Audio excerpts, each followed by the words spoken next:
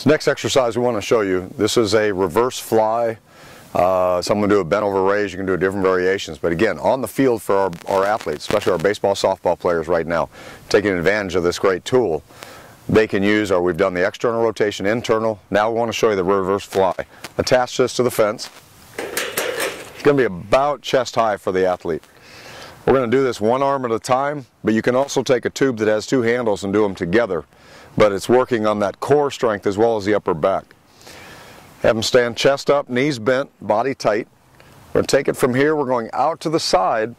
That hand should end up just above the shoulder, out wide. We don't want to turn the body staying still. Come out wide, back in. And again, we're doing 10 to 15 of these. While they do the exercise, keep that head centered straight ahead. Any of the upper body exercise, they're turning their head around, good chance of going into a spasm up in the neck.